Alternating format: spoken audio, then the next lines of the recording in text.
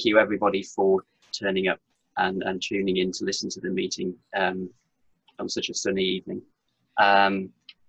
What I thought we'd talk about over the next kind of 30 or 40 minutes is to think about building ground models for site survey, marine site survey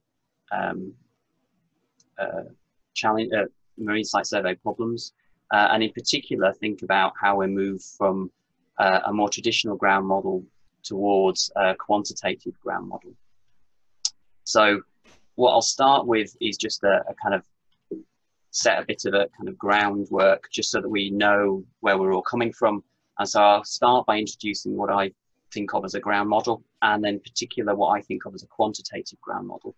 And then moving on from there, I'll then look at ways in which we can basically try and leverage more information from, in particular, the geophysical data, so that we can then make a better quality ground model and move towards this concept of a quantitative ground model. So ground model is defined as being a 3D representation of the seafloor and the subsea floor conditions. And it combines together a huge array of different data sources. I mean, typically people very often think of it as including just geological, geotechnical and geophysical data. But actually a good ground model will also include marine archaeological data, oceanographic data, met-ocean data, and ecological data. There's a whole raft of other stuff that feeds into the ground model. So there's a huge wealth of information there. And they are used and applied for all manner of different offshore projects. So the scale and the scope of ground models can be hugely broad. If you think about it in terms of the questions that you're trying to answer, the types of questions you're trying to answer for, say, a cable or pipeline installation site survey are completely different from the kinds of questions you're asking for a drilling top hole study or a wind farm installation. So the types of areas that are being covered, the depth of penetration, and the scale of structure that we're interested in can vary hugely between different projects. Despite that variability, very often ground models have quite a lot in common. And generally speaking, what they tend to involve doing is building this picture of a series of soil provinces which kind of simplify the subsurface up into a range of geological units that can then be characterized in different ways. Now, by doing that, you build up a 3D picture of the subsurface. But if you build a ground model in that more kind of traditional way, what you tend to end up building is a ground model that is structurally 3D, but actually only contains isolated quantitative information. So if you look at the image on the top right here, the surfaces that you see here, the yellow, the purple and the orange surface, are the structural horizons which have come from the geophysical data. The quantitative information we have about the actual subsurface conditions, though, really only comes from these 1D isolated points, so the vertical grey cylinders plotted through there. The only way to really start moving towards a quantitative ground model is if we are then to try and integrate all of those different data sets together, so that we actually move into a realm where we have a 3D ground model that is both structurally 3D and also characterizes the soil conditions in 3D as well. And in order to do that, we need to try and maximize, in particular, the sorts of information we can get from the geophysical data. You know, boreholes and CPTs tell us huge amounts of really high fidelity information about the soil conditions, but they will always be a fundamental limit as to how many holes we can put in the ground. The seismic data and the geophysical data offers us the opportunity to get that coherent 2D or 3D picture, albeit at lower resolution or with more kind of limited properties. So the question really is, how can we knit those together in order to move towards this kind of ideal that is a quantitative ground model? So a ground model that has both 3D structural and 3D soil conditions information. In reality, what a lot of the things that we're doing as geophysicists when we're interpreting our seismic data and when we're trying to characterize it and look at its kind of quantitative properties. In reality, a lot of the things we're doing there are very similar, and we're thinking about the subsurface in very similar ways to what geologists and geotechnical engineers already do.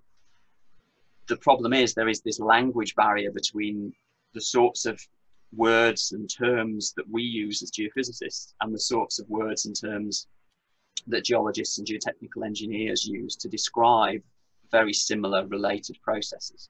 So I think one of the key things that I'll kind of talk about as we're going through this, and that kind of underpins a lot of the work that I will show over the next half an hour, is about trying to break down that language barrier and be able to communicate the sorts of things that we see and that we are comfortable with as geophysicists, to how to communicate them across so that they can then be used effectively by geologists or engineers, how they can understand then what they're actually dealing with.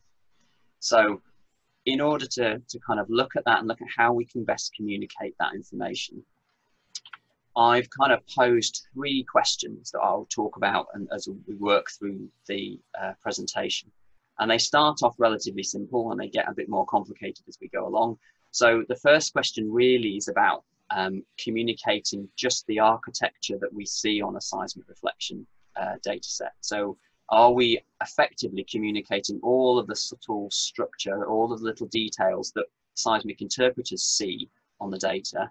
Are we really making sure that we communicate that through into the later project phases so that all of that information gets used?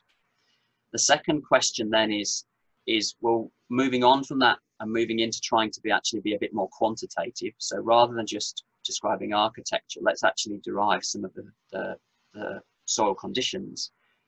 The second question then is, are we making maximum use of the products, of the information that we already derive? So things like velocity or Q factor that we derive from processing, are we making the most of those?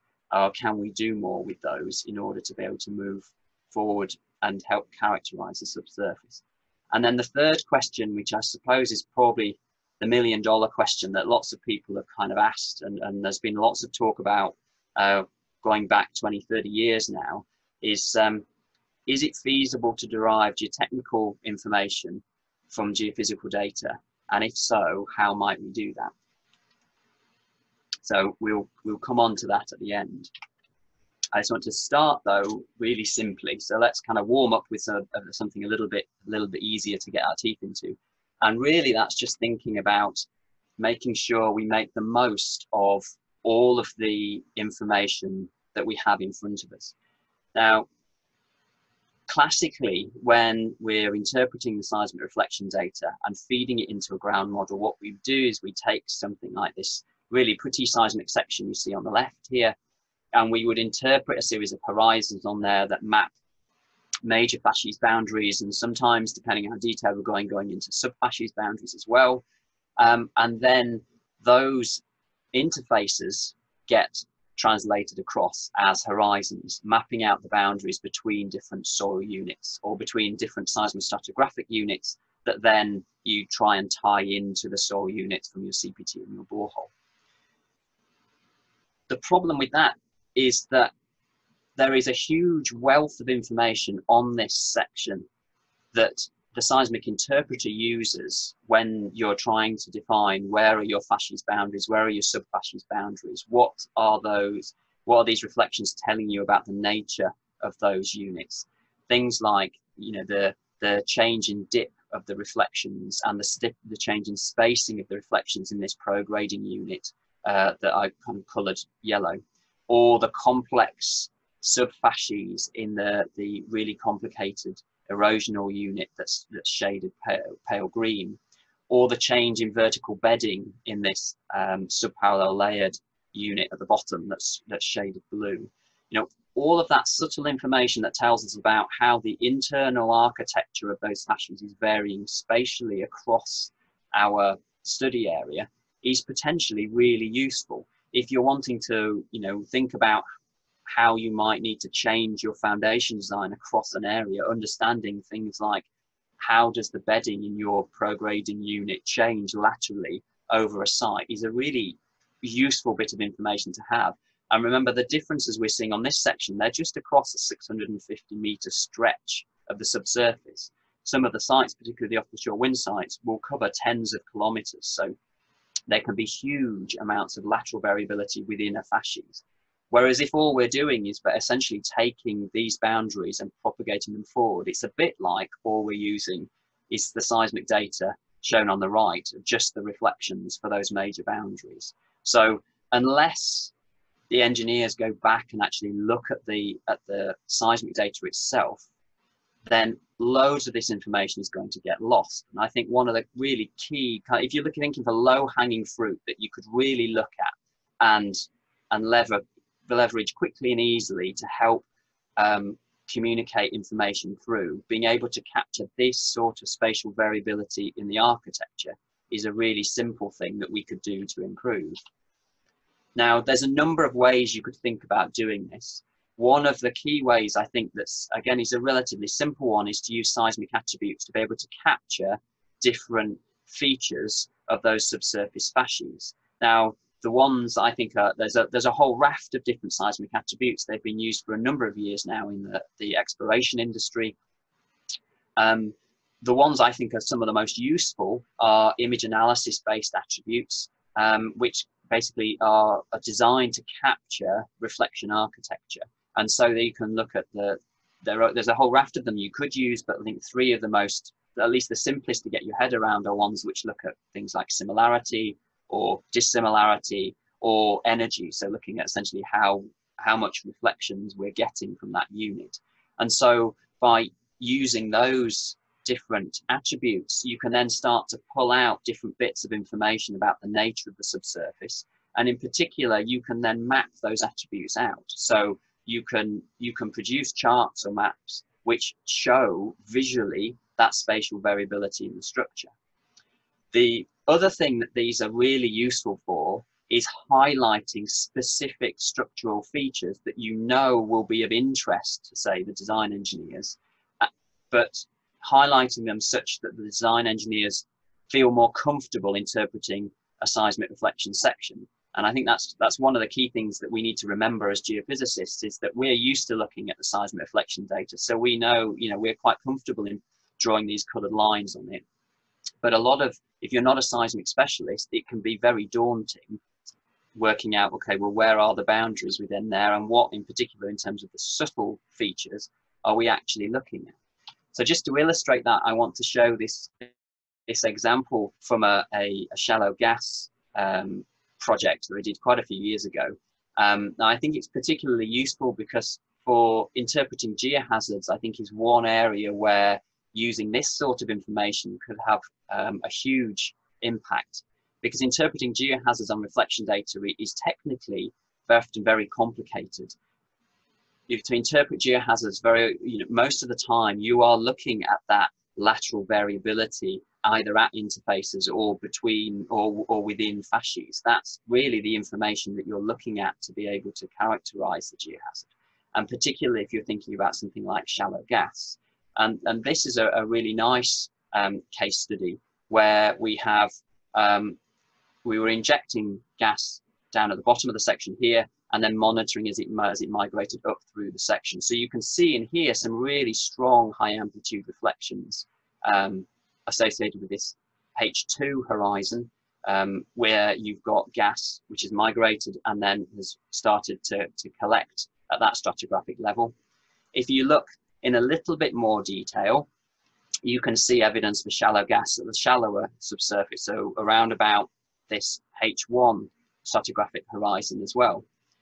If you look really in detail, you can start to see detailed deformation and little kind of amplitude anomalies between horizon 1 and the sea floor.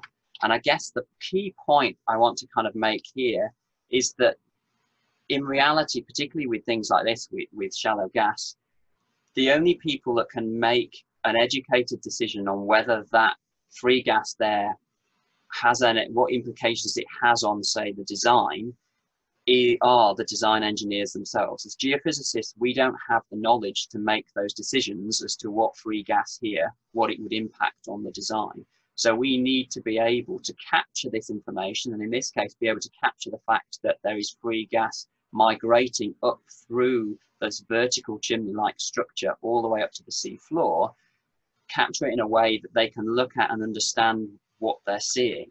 And so what we've done here is we've designed a seismic attribute that combines a number of different individual attributes together to pick out and highlight reflection architecture that's associated with these kind of diffuse, discontinuous reflections, classical of that kind of vertical gas migration pathways. And so it picks out really nicely that vertical migration route going right through horizon 2, right through horizon 1, and right up to the seafloor. Now, yes, it does pick out some other features away from that, but we have to remember this is chirp data, it's surface towed, it's quite shallow water, so there are other noises in there, but it does a really nice job of highlighting the structural features that to geophysicists might be obvious to us, but to the design engineers and the people that have to use this to make educated decisions might well not be. The key thing there, though, is that that's really good for communicating that architecture and for communicating our geophysical interpretations better. But what it's not really doing is getting at the quantitative information about, okay, so there is gas here, but how much gas is there? So that's where I think we come on to the second question I posed, which was thinking about, okay, moving towards more quantifying the subsurface conditions. And the easiest, and I suppose, again, lowest hanging fruit of kind of ways we can try and quantify the subsurface is to make better use of information that we already derive. So what kind of products do we derive from processing or from interpretation that we can then use to better quantify the subsurface? And I think there are two really key potential products that we can make use of here. The first one is one that I think is massively underused in the site survey industry. It's used quite widely for exploration scale stuff, but attenuation or Q factor, which is inversely proportional to attenuation, is a property that is not very widely estimated from site survey data, but it is an incredibly useful one because Q factor shows a really, really strongly bipolar relationship to the soil behavior. So if you take a granular sediment, in a granular sediment, the pore space is highly connected. So when you compress a granular sediment, the pore fluid and the grain skeleton can move independently. So you compress it, effectively the pore fluid can move out of the way and the grain skeleton then can compress. As a result of that, you get lots more grain-to-grain contact, you get lots of energy loss through frictional heating, and etc. So you get a cluster of very low Q factors, so very high attenuation for granular sediments, what a geotechnical engineer would describe as being a material that behaves in a drained way. Conversely, if you have a cohesive material, when you compress that, because the pore spaces are not so well connected, the pore fluid can't get out of the way as easily. So you don't get that same level of grain-to-grain contact. You don't get the same level of frictional heating and energy loss. So you get this second kind of cluster of points here associated with cohesive sediments that have much higher Q factors, so much less attenuation. Now, you can do other things with it, but as an absolute base level, one of the things that gives you is a clear way to distinguish between what are granular, sandy, gravelly layers and what are cohesive, silty clays. So if you have a stratigraphy that is interbedded silts, clays and sands, you can start to use Q factor then to pull apart what seismostratigraphic reflections correspond to which lithostratigraphic reflections. So you can then use the Q factor as a first order tie between your seismic data in time and your lithostratigraphic data in depth. So you can essentially use the Q factor to help build a fairly robust time to depth relationship. The second parameter, and I'll come back to Q in a minute as well, again, is velocity. Now, if I thought this kind of the subtitle for the talk was the good, the bad, and the ugly in site investigation, and I think Q factor to a certain extent is a bit of the bad, because we don't really very often, I think we underuse it. The velocities, I think, to a certain extent, in some things can get pretty ugly. I've seen a number of projects over the years where, you know, quite often people have just taken 1600 meters a second for the subsurface and just said it's blanket, it's the subsurface, it's 1600 meters a second, that's absolutely fine. Or I've seen work where as people have essentially assigned a single velocity to each seismostratigraphic facies, which neither of which really is representative of the subsurface, and it misses out on a huge amount of useful information. This section here, you can see we're even in a laterally relatively continuously bedded sequence, we're still getting 50, 100 meters a second sort of contrasts in velocity over a 350 meter section.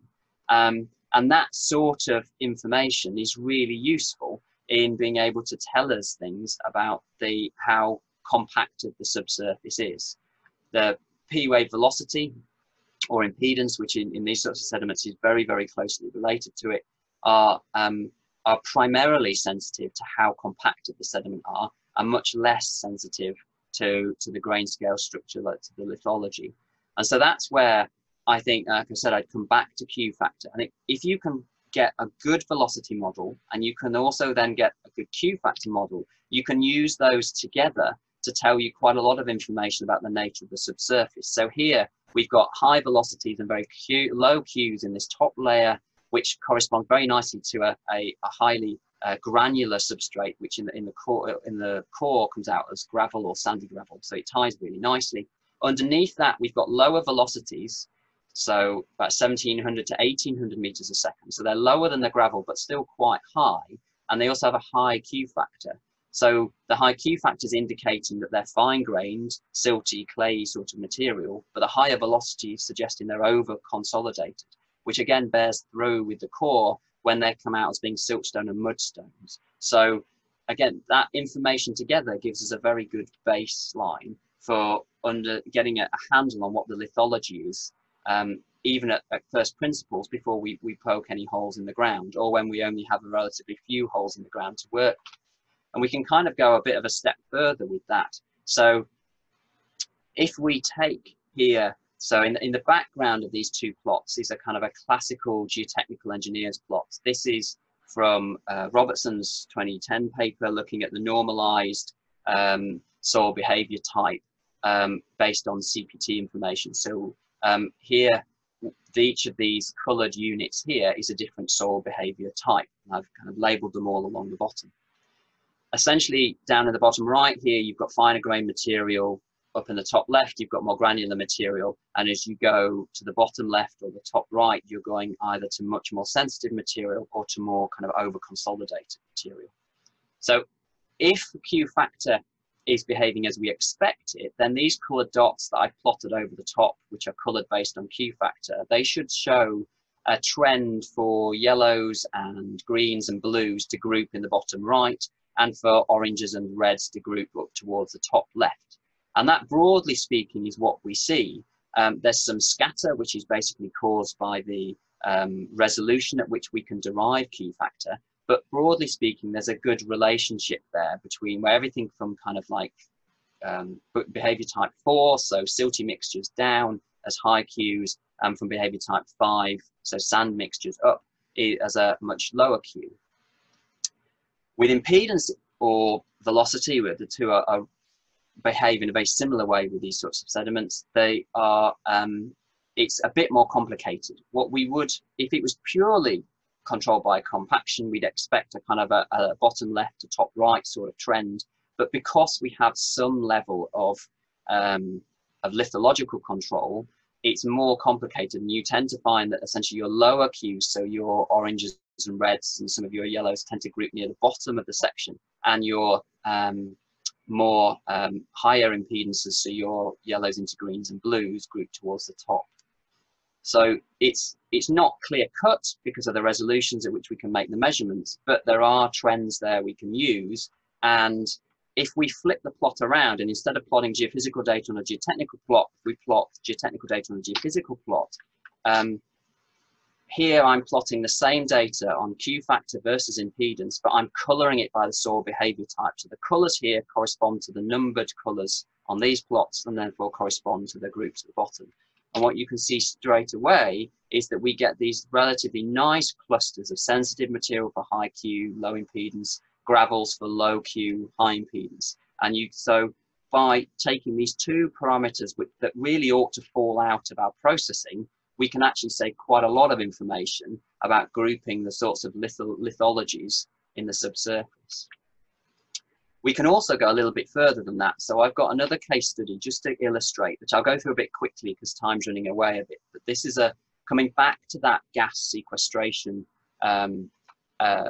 case study that I used previously, but looking at it in a bit more detail. So one of the things we did here is not only did we inject CO2 into the subsurface and then survey over the top of it with Chirp, the bottom profiler, we went back and we repeatedly monitored it. So we took a baseline data set before we injected, and then we took multiple data sets over the top of that as we were, as the gas was being injected and then migrating through the subsurface. So we have a reflection record that shows how the gas has migrated up through the subsurface, has accumulated at these particular stratigraphic levels, and then eventually managed to migrate its way up through to the sea floor. Now, as we kind of saw when we were looking at the earlier example, mapping gas where gas is accumulating in the subsurface is relatively easy. You can start to see the reflection amplitudes change with that. Mapping where it's migrating is harder and is more subtle, but we can use those kind of processing parameters to get a handle on that. So if we map out Q factor and we take Q factor measurements between different stratigraphic levels, we can see significant changes in Q factor associated with where there's gas in the subsurface. So we can map out Q factor anomalies. The other thing we can do is we can look at the travel time between different stratigraphic levels and see how that has changed as the experiment has gone on. As you get gas accumulating up within these different units, that will then change the velocity at which the wave field is propagating. So you get apparent travel time changes between, say, the seafloor and horizon 1, or between the seafloor and horizon 2, caused by gas presence in those shallow sediments. So by mapping those travel time changes, we can then back out the velocity change in the subsurface. And in this case, for this data from day 12 after injection, we've got a peak velocity anomaly of about -300 meters a second. So we've got that quantitative information then that tells us about how much attenuation the gas is causing and how much it's slowing down the wave field propagation. A question that we could legitimately ask is, can we use that to get at a gas saturation estimate? So the way we did that was work with a colleague of mine, Eugene Morgan, who's at Penn State. And so he took reflectivity, velocity, and Q factor anomalies and used that to seed a rock physical model. We then optimized the rock physical model using a hierarchical Bayesian approach. So basically the way it worked is that we had some rough background information about broadly what the sediments were certainly in the area. So we took those as input, and from that created we created a probability distribution, a priori probability distribution for the different parameters. We then ran that optimization using the Q factor and the velocity and the reflectivity for the pre-release data. And based on that, we then essentially derived a background geological rock physical model. We can then take the output from that and add into that a probability density for the gas saturation, so a priori gas saturation estimate. Use this as the priori information and then run the Bayesian optimization again to account for the Q factor anomalies and the velocity anomalies caused by the gas. And then falling out of that, then we get a gas saturation estimate for the subsurface. And being Bayesian, we get a distribution from that. Now, the really neat thing is, so we've got an estimate for gas saturation, and gas saturation is one of those things that there are ways you can get an estimate from, but actually testing it to make sure it's a sensible number is a bit harder. But here, there were some estimates to look at in terms of how much volume of gas was thought to be left still in the subsurface, because we were injecting the gas in, so we knew how much had gone in, and we were using observational and geochemical monitoring to try and track how much of it had come out at the sea floor. So by using that information, we get the red line here, and in the background, the histogram and the black lines and dashed lines are our predicted gas saturation volumes based on those Bayesian inversions. So I think that's a pretty decent agreement, even using relatively simple parameters, just to get an estimate for gas saturation. So that's quite a nice result. I guess moving on, and the more complicated questions, though, gas saturation and that sort of thing, and being able to get a handle on lithology using Q and velocity are useful parameters to be able to do. But in reality, for the majority of ground models, what we're really wanting to do is to use that to inform some engineering design. So if we want that information, if we want to be able to maximize that, then we need to start thinking about trying to get geotechnical properties out of it. So how might we try and do that? And can we do that? Now, it seems a really daft thing to say, but geotechnical characterization is difficult. And one of the things that makes it so tricky is because the kind of parameters that we need to derive. If we're going to do this in a useful way, what we need to be able to do are derive some parameters that are directly useful in the engineering design phase. So we're thinking about then things like underrange shear strength, relative density, friction ratio, pore pressure, small strain shear strength, void ratio, those sorts of parameters which can be used for designing our infrastructure.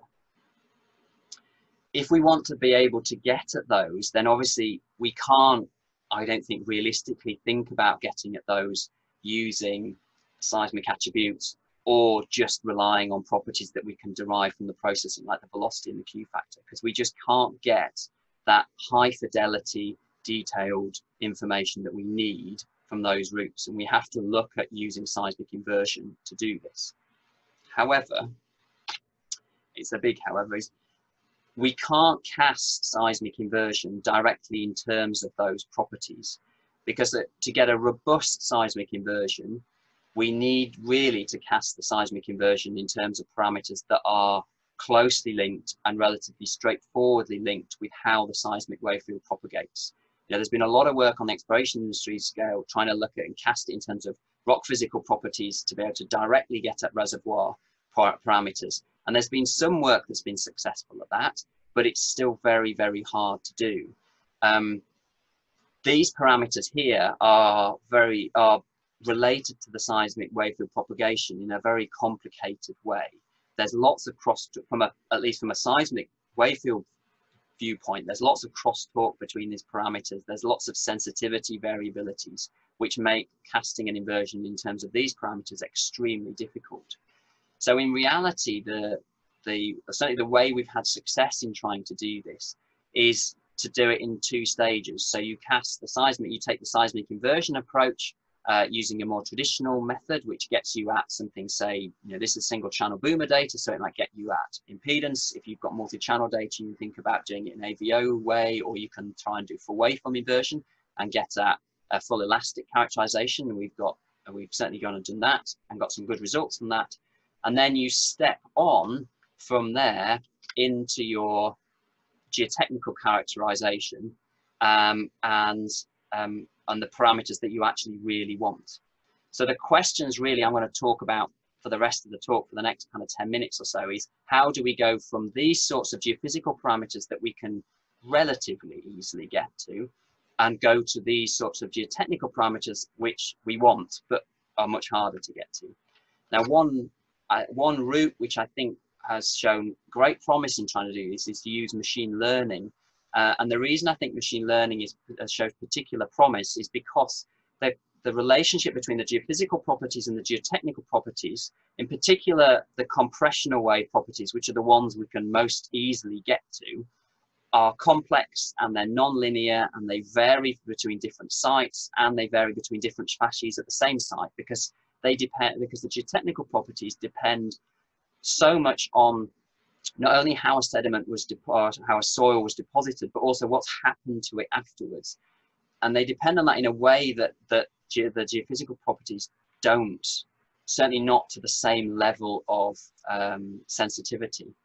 And I just want to show and illustrate this with these two examples here. So on the left is some data from Finnafjord, which is a fjord in mid-Norway. It's a relatively, at least the part of the section we're looking at there is relatively straightforward. It's just Holocene deposition, fluvial material washed down into the fjord. So it's essentially characterized as one single stratigraphic unit. If you cross-plot impedance and tip resistance there, you get a fairly sensible kind of linear relationship. You could stick a line through it, then you could try and predict tip resistance based on the impedance, and you'd get sensible results.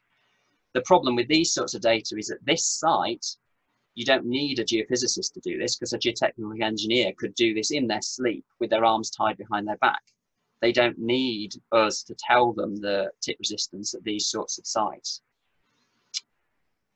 The sorts of sites they really need, there's the sorts of sites that they really need that information from are the more complicated ones. So the one on the site on the right is the Walney wind farm site in Eastern Irish Sea. Now that's a much more complicated site. It's been previously glaciated multiple times, so you've got lots of erosion, lots of depositions, glacial loading, all sorts of stuff going on. In there, I kind of characterize it in terms of, I think, 5 seismic facies above the bedrock. If you cross-plot impedance against tip resistance there and colour those points based on seismic facies, you can see that there is no linear relationship there of any use at all.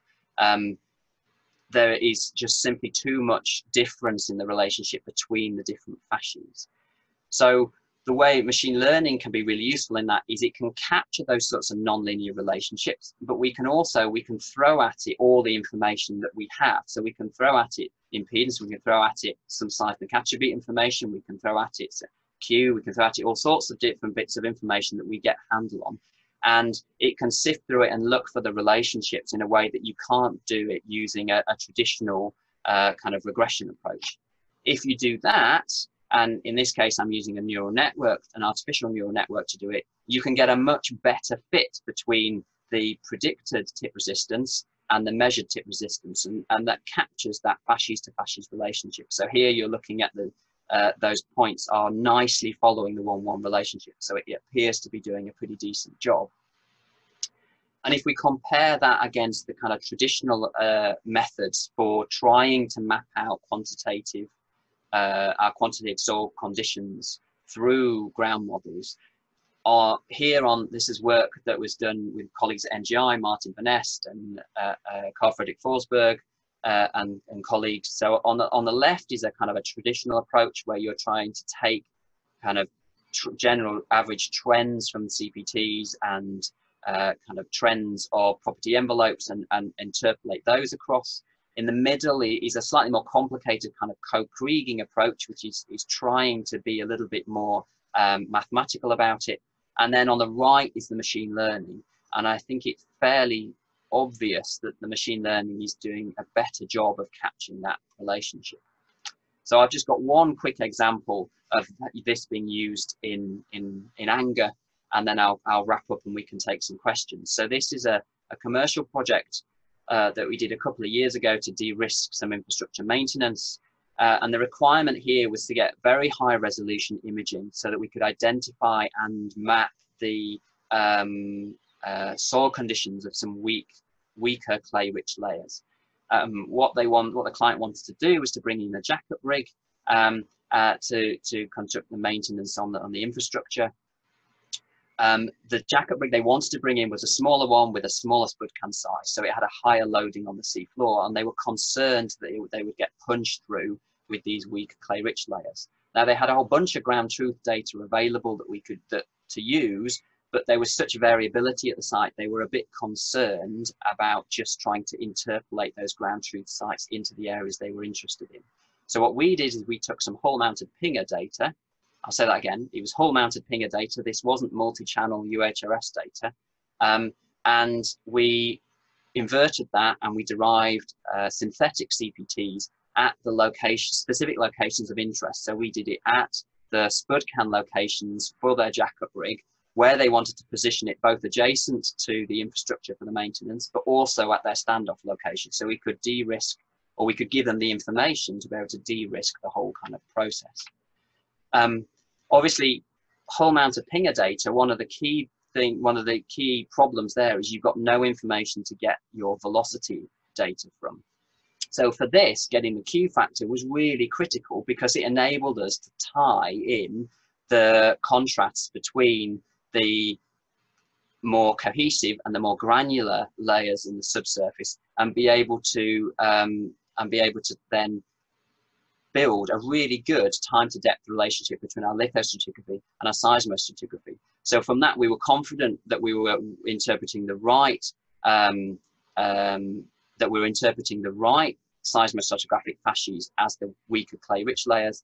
We were also confident that we were able to then map out the thickness variability of those layers quite well. Obviously, I'll kind of get through the site quite quickly because I know time's getting on. So one of the things we do when we apply the machine learning is you have to test it to make sure it's running and it's producing sensible results. So here we are training the data at some of the extant locations and testing it at other control sites. So these are blind predictions, whereby the black line is the best fit and the shaded grey line is kind of the confidence interval. And so the neural network, when it's trained to predict these, it has never seen the data from this site. It's only seen the data from the other sites. So we're getting a pretty good fit here. Certainly in the cohesive layers, it matches those really nicely. In the complex sand layer, it matches it some places better than others, but that is quite a heterogeneous, spatially variable sand layer. So I don't think we necessarily expected to get all of the fine scale detail in those. What we were able to do then when we trained it on all of the data was generate a synthetic CPT at all the sites they were interested in, from which we could then derive undrained shear strength and relative density kind of as per normal. So we could then characterize the soil conditions. I think what was particularly useful for the clients in this case, and has been so for other clients as well, is that because we cast both our inversion and these sorts of geotechnical property predictions in terms of a stochastic sense, we don't just look for a single value that is the best estimate at that location. What we're actually trying to get is a parameter envelope. So what we were able to give them was a probability distribution of the likely undrained shear strengths for those weaker clay-rich layers, and they could then feed that in to their modelling and de-risk it. And I think the baseline is they were able to use the jack-up rig that they wanted. They were able to bring it in safely, do the work they wanted, and get out safely. And I think I'm right in saying that between using the smaller and cheaper jack-up rig and without having to poke extra holes in the ground, so using the seismic kind of inversion to do the ground characterization, project saving on even such a small project of this was somewhere in the region of about $10 million US. So a pretty significant saving all round. The one thing though I want to kind of caveat this with, which is I think is and it's a point that I think is a really important one, is we do have to bear in mind the quality of the data that you're feeding into it. So machine learning is not some kind of magical golden bullet that can solve everything. And it is completely reliant on the quality of the data you give it. So both the quality of the geotechnical data, but also the quality of the geophysical data, and in particular the resolution of the geophysical data. So here I'm comparing three different data sets. On the left is the hull-mounted soil bottom profiler data we've kind of just been talking about. So that's much higher resolution data, looking at it's higher, it's more than a kilohertz. So in reality, it's looking at kind of centimetric to decimetric structure. The boomer in the middle is about 400 hertz to 3 or 4 kilohertz. So it's looking at decimetric to meter scale structure. And on the right is Sparker data. Now, Sparker is a bit of a, there's lots of different varieties of Sparker out there, but typically Sparker data sets are, and this one was less than 2 kilohertz.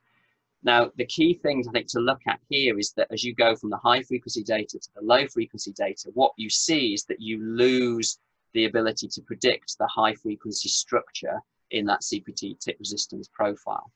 And that basically is down to the loss of the high frequency. So I'm plotting on the right here is cross plot of the measured against the predicted tip resistance. And you can see the machine learning is doing a good job of getting the general trend, but there's a lot of scatter about that, which is basically caused by not capturing all that high frequency structure.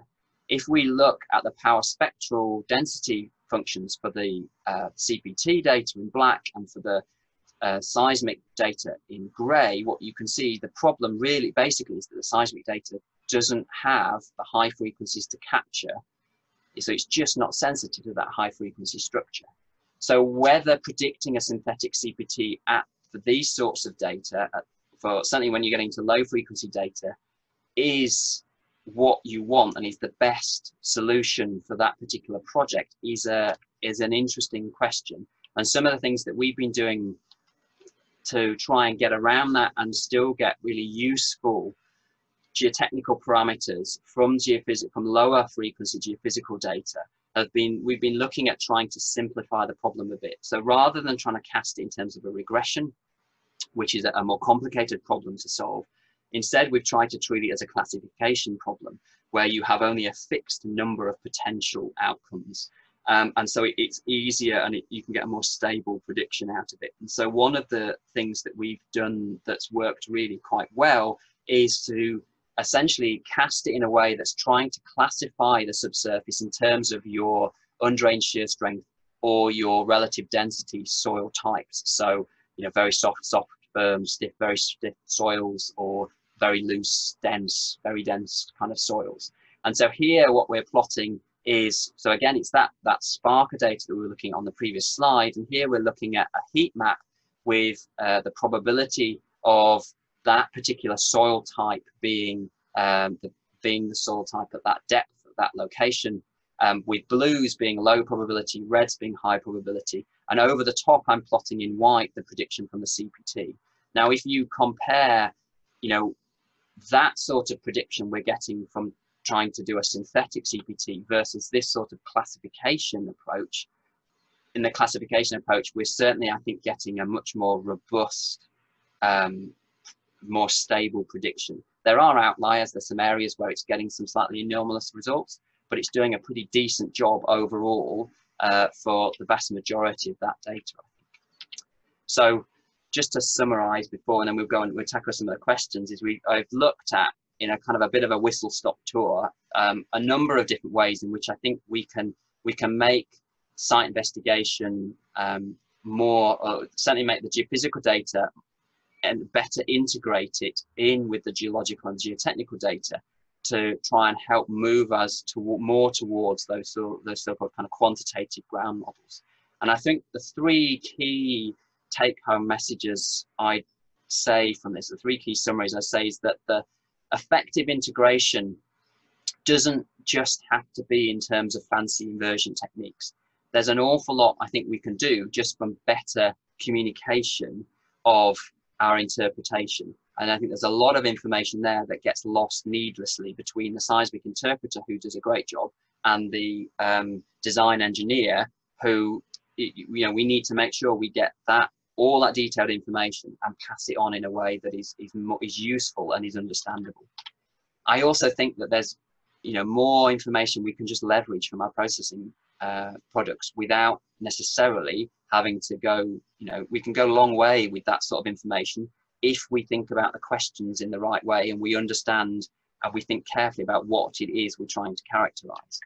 And then finally, you know, if we do want to throw inversions at it and we want to throw machine learning at it and we really want to try and get at geotechnical properties, it's challenging. There's no beating about that bush.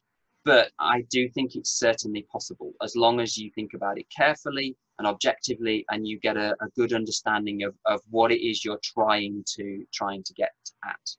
And I think, though, if there's one overhanging, kind of one overarching point I would like to finish up on making, though, is that kind of feeding from those, it says that when it comes to building a quantitative ground model, I really do think that if I've learned one thing from the last few years of trying to do this, it's that the best results come if you don't try and think of it as a turnkey solution. You can take one approach which worked like an absolute charm at one site and try and replicate it to another, but because the data is slightly different, because the geology is slightly different, you don't get the same results.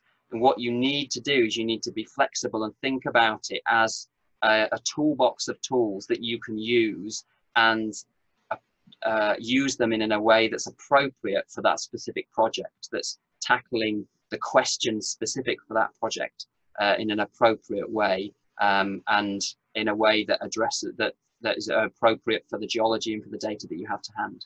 So on that note, I'll finish. Artem, shall we take some questions? Thank you very much, Mark, for very interesting results and quite impressive data sets and sections you showed. Yes, we have a bunch of questions. If you click on the Q&A box in the bottom of the screen, you can see them. And if you don't mind to reading them and answer one by one, if you like them. I'll go through. If I skip back. So the first question is about slide 12. So the question is, confused by slide. I may have misread it, but I'm a bit confused by your slide 12. It appears to indicate that grain size is higher for clay, right-hand side, than sand, left-hand side. That's because I'm plotting the mean grain size in terms of phi, not in terms of the grain sizes in micrometers. So higher phi is a smaller grain size. So the next question is, the next question is about the gas injection case study. So if I skip forward to that slide, we go to that one. So it's, how did you physically inject the gas into the subsurface, and did you have borehole core control on the sediments and their geotechnical parameters prior? So the physical injection was done. So this is a shallow water site near Oban, literally just over the other side of the lock from Oban, in Western Scotland. So this was a big project. This is the Quicks project that had a whole raft of people involved in. So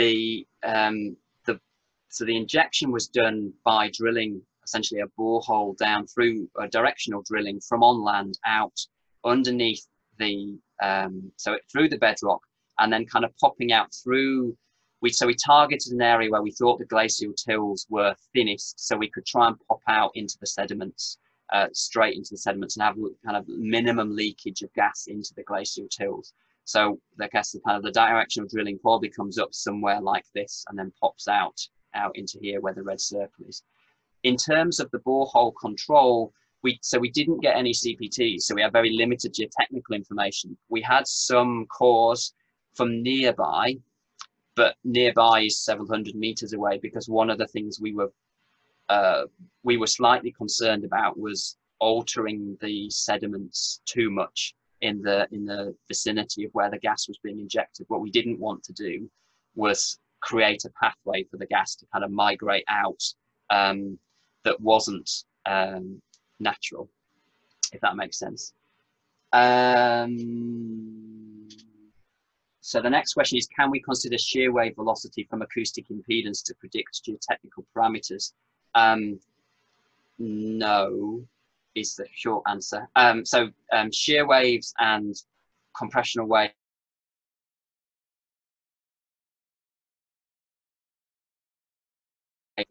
well, my feeling is you have to teach us two very different measures. I skipped right to the end. So we've done some work on looking at full waveform inversion. So we've used multi-channel streamer data, and if you're interested in that, look at these papers by an old PhD student of mine, Giuseppe Provenzano. So he used full waveform inversion cast in a fully elastic sense to get at both compressional and shear wave properties of the subsurface. The complexity obviously from that though is that just because you get shear wave doesn't get the shear wave velocity, doesn't get you straight into the geotechnical parameters you want. You can get to Gmax, but you have to remember that we're looking at small strain measurements here, whereas things like undrained shear strength are large strain measurements, and so they're very different measurements. So just getting to shear wave does not mean that you magically can get straight into all of these parameters here. You can certainly get to Gmax.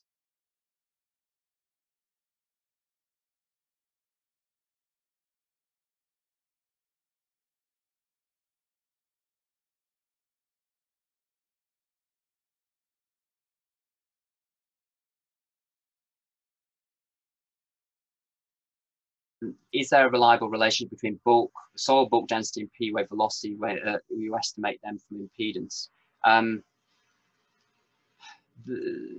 There are some relationships between, I don't have a slide, sorry. I would, if you look at, I can provide, I don't know if you've got a method for doing it, Artem, I can provide some papers which might be relevant to the talk, which people can download if there's a way to put those up to share.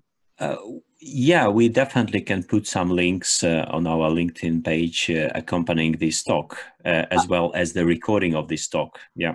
Yeah, that would be fine. So there's some, so in a paper I did in 2015, I built on some existing works. There's a whole raft of work done out of the Office of Naval Research in the US that was looking at relationship between these sorts of bulk parameters. So things like impedance, P wave velocity, bulk density, porosity.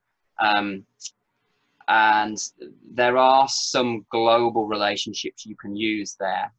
You have to caveat them.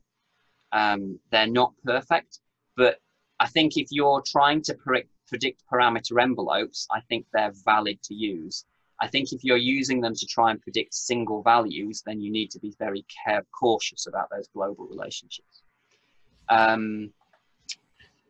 Next question. Oh no, not that one. That one. Do you calculate Q factor from instantaneous frequency? The short answer is no. I don't think instantaneous frequency is a particularly robust way of doing it. So there's a number of good ways to do it. Use spectral ratio, spectral matching, those sorts of parameters, those sorts of approaches I find are much more robust than basing it on instantaneous frequency. So the next question, do you think the use of ocean bottom seismometers will help establish the links among seismic and geotechnical data, and where do you see the challenges? Yes, absolutely. I think if you can get seafloor instruments down to be able to get measurements so that you can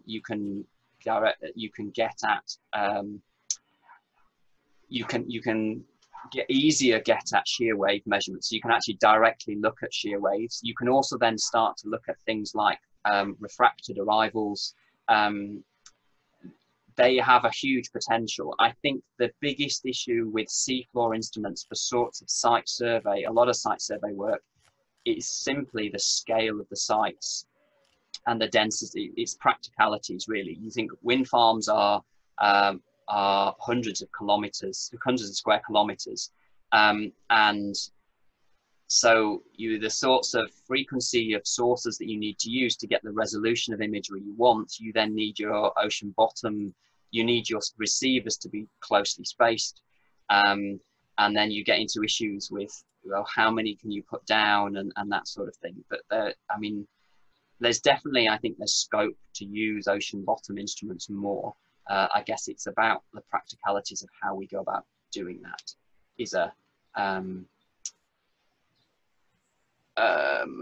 The next question, so does your probabilistic approach include specific Bayesian priors based on soil properties? So I think there you're talking about,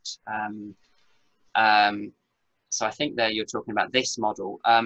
So yes, we gave it a priori information that was based loosely on the borehole, on the core data we had. Like I said, to answer to the previous question, the core data was, several hundred meters away. So we applied pretty broad envelopes to that, and we tried different envelopes.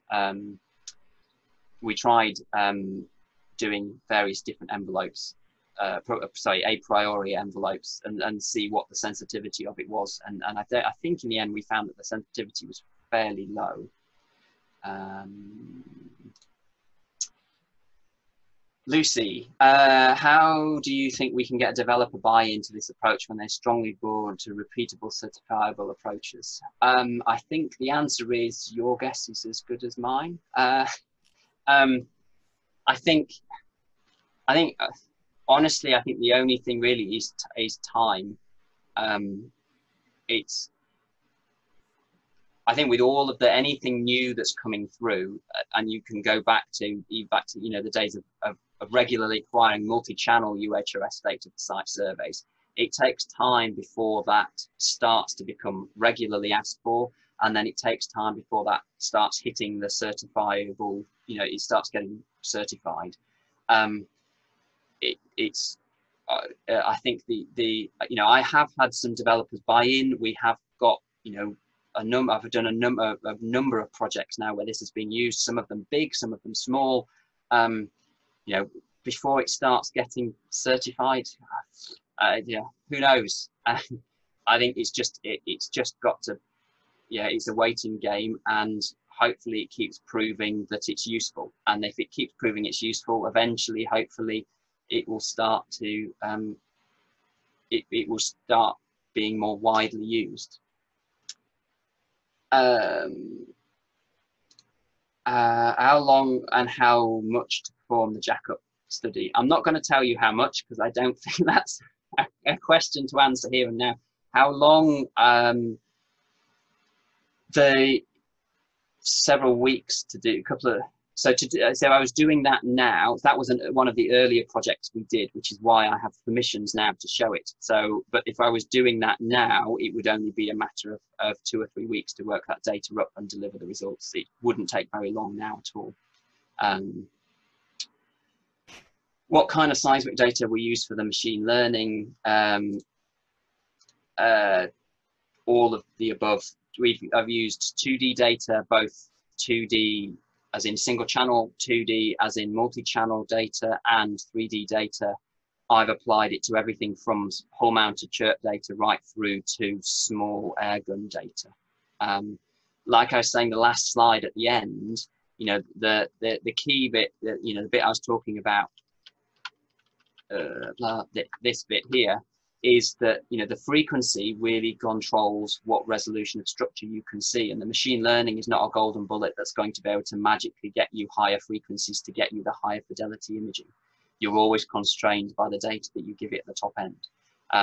So you have to bear in mind, I think kind of coming back to Lucy's question that kind of links in there nicely, is that my feeling is that where developers will really start to see this sort of technologies bearing fruit is if we can start getting people to think about it before the surveys are spec'd. Because if you can think about it before the surveys are spec'd, so that you then can think about, well, what is it we're trying to get at from the geophysical data, you can then make sure the geophysical data is appropriate for that. And a lot of what I've been doing with these sorts of data up till now has basically been using kind of data of opportunity and trying to squeeze the best out of it, which isn't the optimal way of doing it. What sort of volumes of data do you need to reliably train the machine learning algorithm?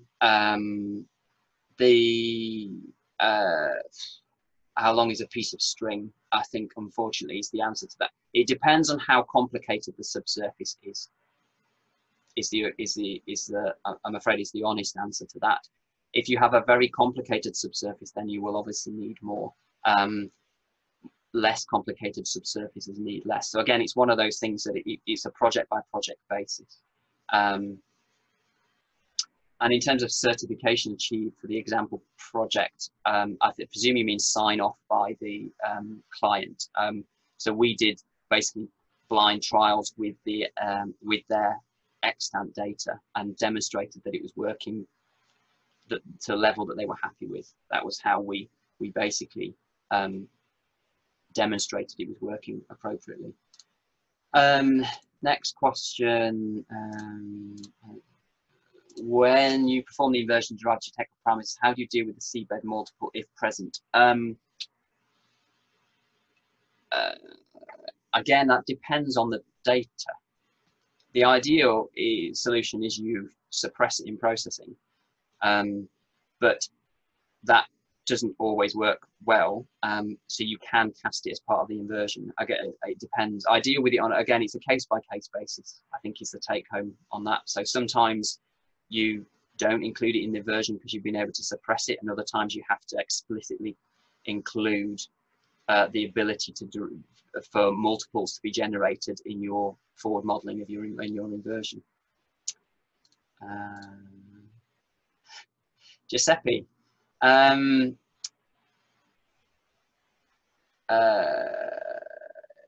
there issues related to the lack of low frequencies instead? Yes, as you well know, because you showed it in your PhD, my friend. So yes, there are definitely issues with the lack of low frequencies. So, and how strong those issues are depends on how you're casting the inversion. And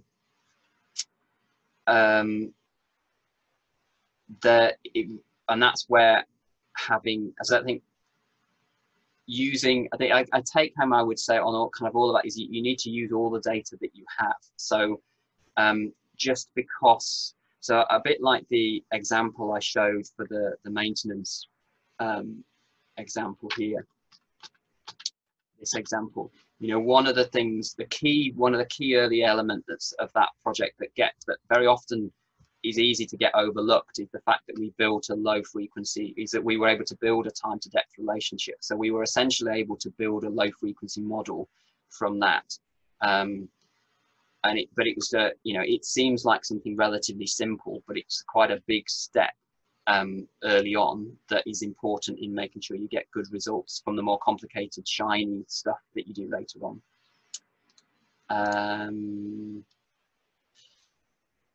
How long does it take to derive such quantitative ground models? Again, unfortunately, it's the honest answer is, again, is how long is a piece of string? It really does depend on the project and the kind of questions that are being answered. I mean, so like I said, relatively simple projects like the example I showed here, you know, if we do those now, when you're looking at small areas, you don't have a lot of data. There's not necessarily a lot of reprocessing to do, and you're looking at deriving synthetic information from point locations. They can be done relatively quickly. If you're looking to try and do a whole cable route, or you're looking to try and do, you know, hundreds of square kilometers for a wind farm site, then obviously that's a whole different ball game. So it's, yeah, that's, I can't put a number on that, I'm afraid.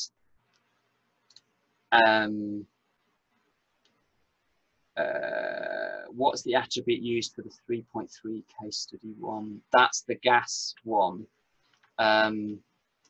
So that was, we used a number of different attributes that captured the energy and captured the discontinuities and those sorts of, and the frequency changes in the subsurface to build that gas saturation attribute. That's how we built that kind of free gas potential attribute.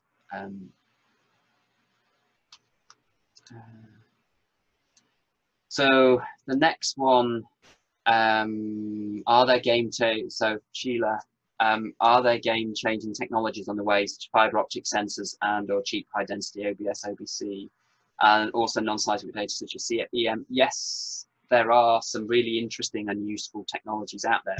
You know, fiber optic sensors are one of the potential. So the question earlier about ocean bottom seismometers, you know, fiber optic sensors and those sorts of distributed array type technologies are a potentially one of the, probably the best solution to that problem of how do you put them out over such large areas with the spatial sampling that you need.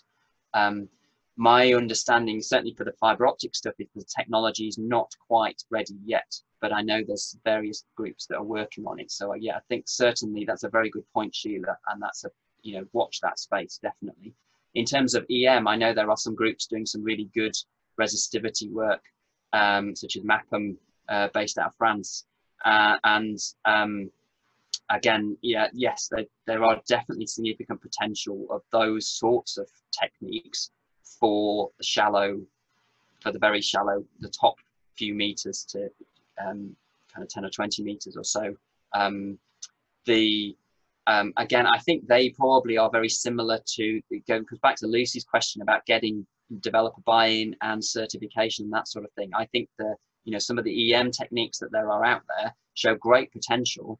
I think it's going to be a time game before eventually we start to see them being used more and more, and then I think it will really grow. And if you could feed that sort of information into the quantitative ground model as well, it really could start to take off. Oh, we're getting there. We're getting there.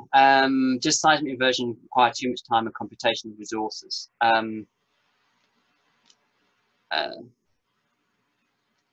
It depends on the project, is the honest answer to that.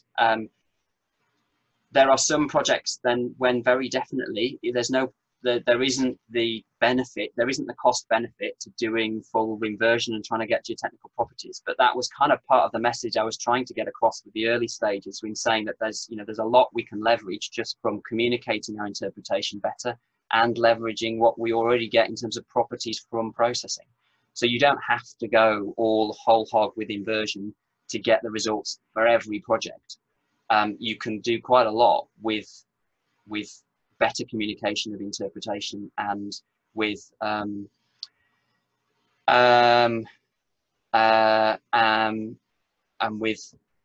processing kind of properties. I think there's a lot you can do with those. How wide a range of single channel SPV types have you used with machine learning approach, and can you say anything about the relative resulting performance? I've used everything from hull mounted pinger to single channel boomer and some single channel sparker actually as well, and chirp and everything in between. And I've actually used single channel air gun, single channel sleeve gun with it. In terms of performance, yes, you get more. So obviously the results that you get from single channel data are less robust than if you've got a fully pre-stack image multi-channel 3D data set, because you have more noise contamination in the seismic data that you're giving it. Again, it depends on the site, it depends on the conditions the data was acquired in, etc., as to how well it's performed or not.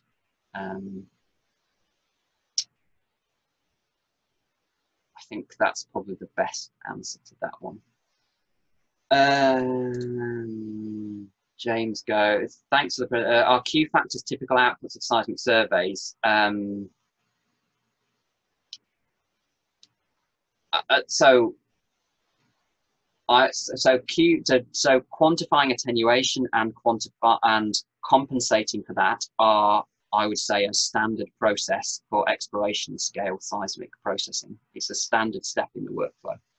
For site surveys, it isn't. I honestly think it ought to be, and it's standard for what we do at SAND, but I think we're a bit of an anomaly on that. It's something I really do think we should be doing more of, because it gets you straight in as it's a parameter, it's treating the physics of attenuation and getting your better kind of getting your imagery, your better imagery, but also it gets you a handle on the soil, on the grain scale properties as well. So it's useful from a variety of different ways. Seismic inversion, what results do you get from this process, and all these computation intensive? Yes, they can be computation intensive. If the more, so there's a scale, I guess seismic inversion is an umbrella term for a whole variety of different tools, which can range from straight, kind of reflectivity style inversions, just getting impedance, right up to things like the full waveform inversion that Giuseppe used, or that people like Mike Warner at Imperial apply to exploration scale data. that can get you a full kind of elastic characterization of the subsurface. So it can get you P and S wave velocity, bulk density, P and Q attenuation estimates. Obviously, if you're doing the full waveform in an elastic sense, that's incredibly computationally expensive. So again, you have to see it as a suite of tools, and you look for the most appropriate ones for the specific project and the data that you have and the questions that you're answering. In what format is the geophysical data input into the machine learning algorithm? Is the pure data from the survey, or has it been interpreted before use? It depends. So are you working? So the format is, so these are in-house software algorithms that we have developed. They work with SegWi data because it's the best. It's the standard way of storing geophysical data. And it depends, in terms of the pure data, it depends upon what you're doing. If you're doing full waveform inversion, then you tend to give it more the raw data, because you're basically putting all of the physics into the inversion process. If you're doing something like reflectivity inversion, then you certainly do some processing before that, and you probably want to do a level of interpretation before it as well, so you can get a handle on what is a sensible result or not, although you might not tend to put the interpretation actually directly into the result. I guess I would tend to caution doing that. I would tend to suggest you probably want to have some level of interpretation to help quality control and make sure the results will look good. But my personal approach is to hold that back, kind of run the inversions separate from that, and then put the two together afterwards, so that you're not biasing your inversion at all. Do you use seismic velocity information in your predictions? For some of them, yes. For others, no. How do you obtain accurate Q factor values from such data?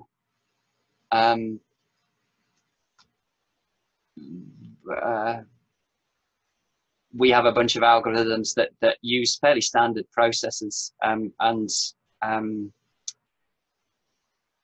we put quite a lot of work into them, but they tend to produce fairly robust Q factor estimates. I mean, there's a raft of literature on various different methods that you can use to estimate Q factor. Guillaume, what is the most important seismic attribute when training your ANN for soil property prediction? Oh, yes. It depends on the site, and it depends on the geology. If I'm perfectly honest, different sites. I think this is part of the problem with trying to get to geotechnical parameters from the geophysical data. Is it so depends the results you get are so dependent on the geology, and different attributes will respond in different ways to different geology. Just different geological settings. So in some geological settings, certain attributes will really dominate and will be much more sensitive to the observed geotechnical changes. In other settings, it will be other attributes. So again, I don't think it's one I can put a specific attribute on.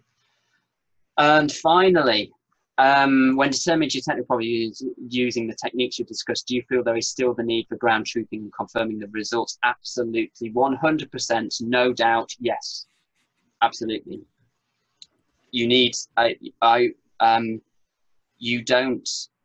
don't see seismic inversion and producing geotechnical parameters in this way as it's not going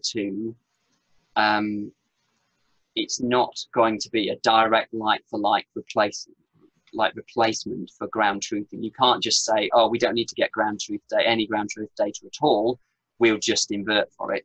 You need to have some. Now, like in the case study, like the one on the screen, so that's like that, they had a bunch of extant ground investigation data that we could use. So I guess this is where the benefits come, is that it's not about saying, you don't need any ground investigation data. I think where the benefits from these sorts of approaches come are that you can potentially either make better use of extant data that you already have, and or you can potentially either maybe reduce the number of ground investigation sites that you do, or some of the stuff that you can do with these sorts of inversion approaches, which I haven't had time to talk about, is you can use them, particularly if you're leveraging the earlier stuff like the interpretation and the processing results.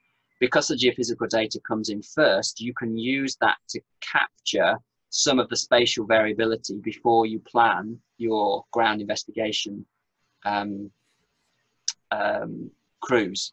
So you could use some of that information to make I guess a more informed judgment in terms of where you needed to place your ground investigation sites to better capture the spatial variability in the subsurface properties. I think that's a fair answer to that. Thank you very much. It was quite a comprehensive question and answer session. You managed to answer 25 questions. That's quite impressive, and I think it's a record. There's one more that's just snuck in. I'll answer it's one last question, Artem. Yes, please. Yes. How dependent is the absolute solution on the seismic version on the boundary conditions of the problem, i.e. the background model? Again, I think that depends on the method that you're applying. Some methods are more sensitive to having a good background model than others. So impedance inversion, for instance, if you're going through that route, because impedance inversion doesn't get the low frequency background model at all, the absolute values you get from that are completely reliant on having a good background model. The relative changes, however, are still useful, and particularly if you're using that, so like I was just talking about, as using that to help maybe inform spatial variability so that you could better plan locations for your CBTs and boreholes, actually just having the relative variability itself is in some cases as useful an information as having the absolute value. For other parameters, such as if you go as far as full waveform inversion, those sorts of tools, then they're less, then because that is making a more comprehensive modeling of the seismic wave field, it can also help build its own long wavelength background model. So there are ways to kind of do that as part of the inversion. And I think one of the way, I think that's, so that uncertainty you get on the absolute values is, I think that uncertainty is something not to be underestimated. And I think personally, that's one of the reasons why all of the inversion kind of approaches that we use are stochastic based ones. So we're looking for parameter envelopes rather than single values, because I think if you start looking for a single value and saying that is the right value, essentially you're always going to be wrong, because you will never get that absolutely perfect correct value. Whereas if you cast it as a stochastic sensor, you get a parameter envelope, you get you're trying to capture the variability in the solution and the uncertainty in the solution, which I think is a much more tractable problem. Right, done. Yeah, and that's make it the final of the session. Thank you. Thank you very much for your patience and for very detailed answers.